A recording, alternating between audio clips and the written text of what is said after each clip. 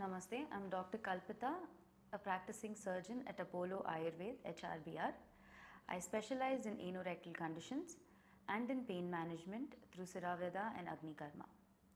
Today we are going to talk about one of the anorectal conditions very commonly presented, which is piles or hemorrhoids. So what are piles or hemorrhoids? Piles or hemorrhoids are blood vessels which are present within the rectum and the anal canal. Now, hemorrhoids occur when the blood vessels swell, as a result of which the tissues above the vessels get stretched. So when due to this, a sac-like projection will be formed, which gets further strained during the bowel movement, leading to pain and discomfort. Now, there are two types of hemorrhoids. One is the external and one is the internal. The external hemorrhoids are present outside of the anal verge covered by skin, whereas the internal hemorrhoids lie inside the anal canal. So now what are the causes of these hemorrhoids? Basically it is hereditary, which is present during birth.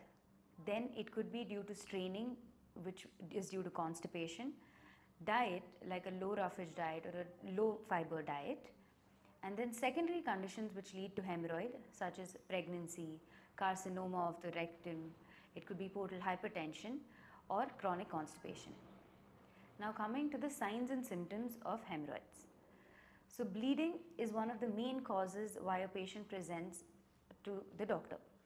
Now bleeding is usually painless and will present as a splash in the pan. Second, comes to the prolapse or a mass which the patient presents with, which is either painless or can be painful depending on the condition.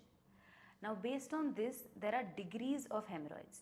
That is, it could be first degree, second degree, third degree and fourth degree hemorrhoids.